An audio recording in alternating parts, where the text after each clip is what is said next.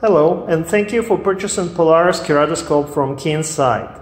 This is an instructional video on mounting Polaris Keratoscope on a surgical microscope. For these purposes, we are using Zeiss OPMI S8 microscope.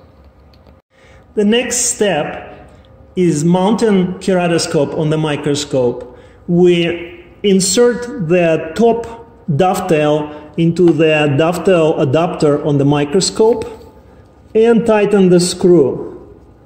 The position should be controlled by the position of objective. There is a round aperture at the top of the keratoscope and need to be roughly aligned with objective center. Then you tighten holding screw. Step is to mount the holder on the bar that holds microscope head and tighten the screw to hold it reliably in place. Plug the USB hub into only a USB connector on the tablet.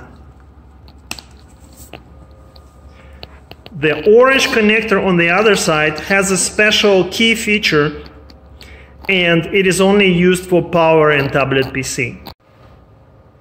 Insert the tablet PC between 4 fingers of the tablet PC holder.